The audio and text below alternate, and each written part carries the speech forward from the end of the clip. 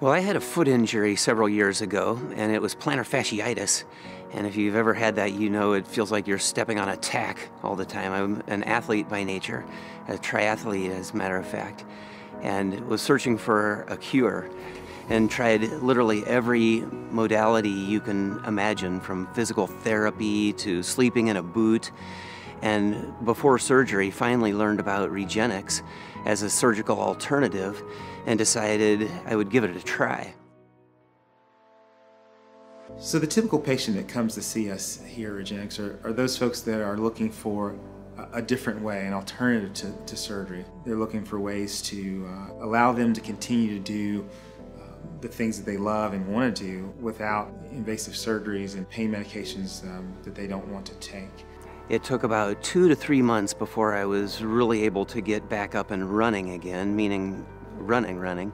But after that, I was pain-free and I didn't have to go through a surgery, which was the beautiful thing about this. If I would have had to have a fascial release, they told me I would have not been running for more than a year, so clearly this was a much better alternative for me.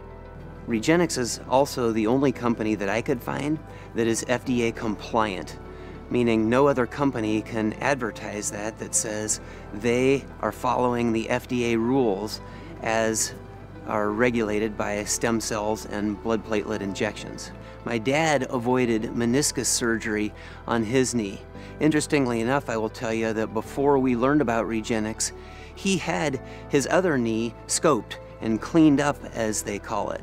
He today will tell you that the knee that he had scoped feels worse than it did before, and the knee that he had his Regenix procedure on, actually he's pain-free in.